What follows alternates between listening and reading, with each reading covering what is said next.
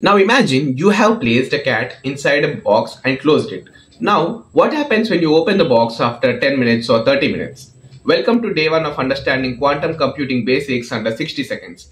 Now, you see, when you place a cat inside the closed box, it typically exists in two states. Either you find it alive or you don't find it alive until you see.